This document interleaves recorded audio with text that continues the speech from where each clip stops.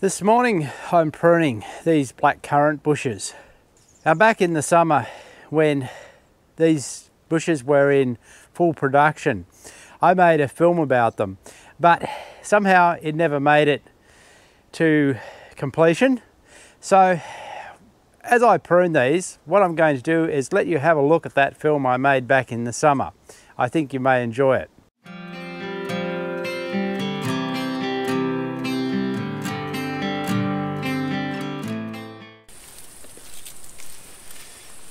Today I'm picking my blackcurrant crop. They've just reached the peak of their ripeness and are ready for picking and to be put to use.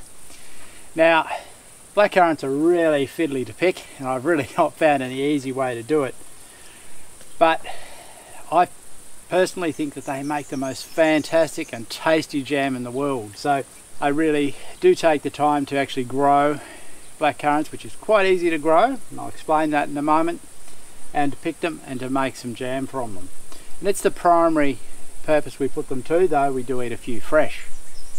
Blackcurrants, little things that they are packed with vitamin C and other antioxidants, totally full of nutrition, so really great. Now growing blackcurrants, as you see, these are thriving, is really quite easy if you're in a cooler climate and where you have a little bit of moisture. You need a bit of moisture. Now in this position beside my greenhouse, they get the runoff from the greenhouse, they also get the excess water from when I'm watering in the greenhouse. I drain that into here to water them, so I don't actually have to give them any special watering. They also do get the afternoon shade, so while they will handle full sun, that little bit of extra shade probably helps in keeping them more moist. Pruning is a simple thing in autumn. It's simply a matter of coming back and taking out some of the older wood, making space for the new canes to grow. Now, as I said, the main thing I'm doing here today is taking out some of the old wood, and you'll tell that by the fact that it is darker than the new growth, which is a lighter colour. That way you create more space for new growth, and also I'm thinning it out basically so that it opens up, because these are too bushy. There is, come in and take out a piece like that where it's way too thick.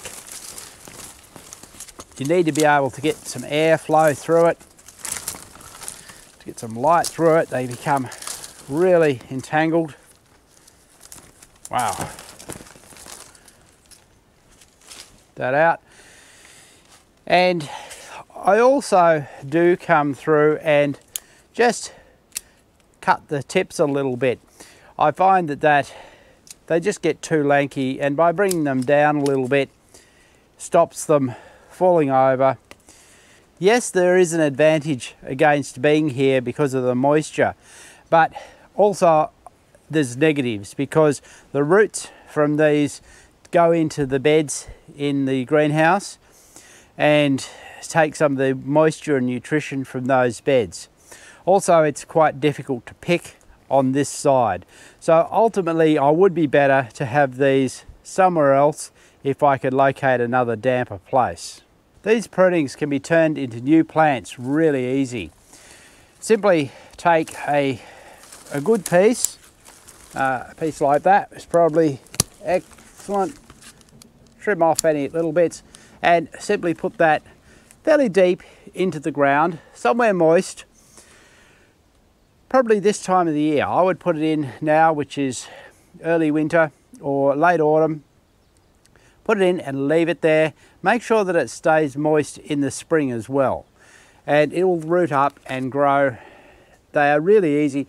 2 of the 4 bushes that I have here I developed by simply putting the cuttings in, and that's what I would use if I want to move these or multiply them, is simply take cuttings, put them in, and away they go. It only takes a couple of years then and they're into production. But I'm going to work on this process of picking these, which is going to take me a while because they are fiddly, and then we'll go into the kitchen and I'll show you how I make jam from these without loading it up with sugar. Choosing the right time to pick these berries is important. They need to be at their maximum ripeness, so they need to actually taste sweet when you taste them, so you want to see them swell up nicely, but you also need to come in and pick before they start to fall in any serious way. But you'll often see a few start to fall at that point of ripeness, and while they hang fairly well, you do need to move within a few days and pick them, otherwise you'll start to lose a lot more falling on the ground. If you pick them too early, they'll be tart, you've got to use way too much sweetening, and your jam won't be as tasty as it could be. So once you've picked the berries, the first thing that you're going to need to do is to separate out all this leaf that gets in, and also some of the stalk. You can tolerate a little bit of stalk in it when you're making jam, but this leaf, you don't want that in there. The way I do it is to put it in water and to mix it and allow it to float, and of course stripping the berries off the stalks. It is time consuming, but you have to do it to make this jam. Time, of course, is one of those things that is hard to value. Now, if you were to compare the cost in terms of time to jam that you buy from the supermarket, this jam would be incredibly expensive. But not everything can be boiled down to dollars and cents. So putting time into good food is, I believe, is a really worthwhile expenditure of your time. Once you've cleaned the berries to your satisfaction, you do need to weigh them, because it's important to know the weight of fruit so that you can make judgments in terms of the amount of sweetening to add to it. When beginning the cooking process, I don't add a lot of water, just sufficient to start to sweat them and produce their own liquid. I think water simply dilutes flavour. Of course, you can blend blackcurrants with other berries like blackberries or gooseberries to extend the flavour into a greater quantity if you're short of blackcurrants. But we prefer the pure blackcurrant because we have plenty of blackcurrants and it'll make quite sufficient amount of jam for us. Once the berries start to cook up, it's good to remember to give them a stir from time to time. Now, at this stage still there'll be an occasional bit of stalk that you're able to remove. Already I can smell the delicious smell of the blackcurrants. In terms of sweetening, it's traditional to use sugar, of course, and I have used this in the past. The traditional quantity is an equal amount of sugar to the amount of fruit in making jam, but to my palate this is way too sweet. So in the last couple of years I have made it with xylitol, and I have found that I've been able to use approximately 1/3 of the weight of xylitol to fruit. So that is 3 parts fruit, 1 part xylitol by weight. This year I'm experimenting further and I'm trying a xylitol stevia blend that I make myself, and this theoretically is twice as sweet, so I should be able to reduce it to 6 parts fruit, 1 part sweetener.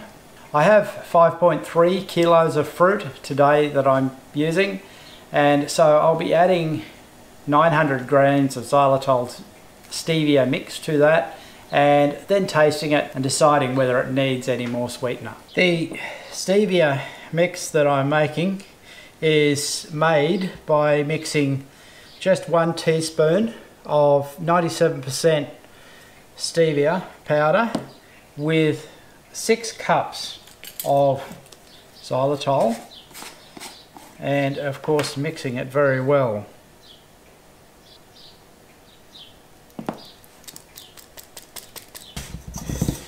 It is claimed that the stevia concentrate is approximately 450 times sweeter than sugar. And it's so sweet that even when I have it open or mixing it like this, even though there's no noticeable stevia in the air, or I haven't brought it near my mouth at all, I can actually taste the sweetness. So I'm weighing out 900 grams of this mix to add. It's always better to start with a lower amount, or the lowest amount you think you might need, and then add more. By using the stevia and hopefully halving the amount of xylitol, it has considerably reduced the cost of the sweetening, because xylitol is quite expensive. Even though stevia is quite expensive, the small amount that you use is quite economical and really brings down the cost compared to just using xylitol on its own. Okay, it just needs to cook for a little while now. Once the jam begins to simmer, you can leave the lid off and let it evaporate a little bit to concentrate. And also, when it's cooked a little bit, it's time to taste it and to see if it has the right sweetness. So after allowing it to cool and tasting it, I've decided it's not sweet enough. And so I'm going to add some further sweetening. I'm going to start with another 300 grams and then taste it again. That'll bring the total to 1200 grams. Well, after tasting it a second time, it is close, but I think to make it acceptable to the children, it needs a little bit more sweetening. I'm going another 200 grams, which is probably a little daring. So after tasting it for the third time, I've decided that it is sweet enough. The theory didn't actually quite work of it doubling the sweetness and halving the amount of xylitol that I needed to use.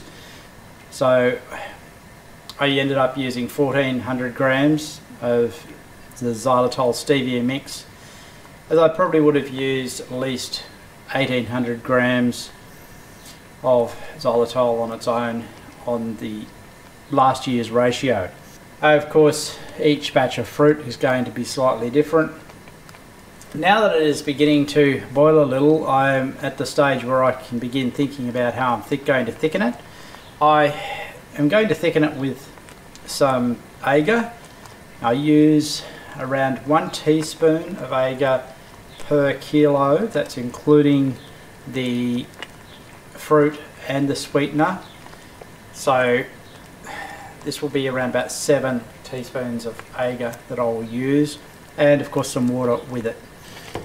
You could of course use pectin as a thickener if you preferred. It's just your choice. I like the agar, find it very easy and it works very effectively. After adding the agar, it does need to boil for around about 3 minutes before you start bottling. So once it's ready, put it in sterilised jars. And when making this type of jam where you have low or no cane sugar, it's good to make sure you have a good vacuum seal. And what you're bottling is very hot.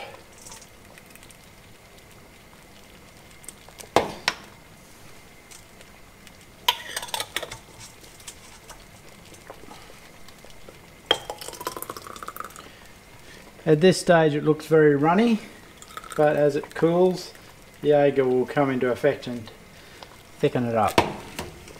So now that I've finished the pruning and cleaned up around the base, I'm spreading some blood and bone and also a little dolomite, and then I'm mulching them with some newspaper and straw over the top, and that'll keep the moisture in and they'll be set for the next season. So hopefully you enjoyed that. If you don't have any of these growing and you're in the right climate, I highly recommend that you plant some and make some jam. We can now look forward to a new crop and hopefully another batch of jam in the summer. Yum!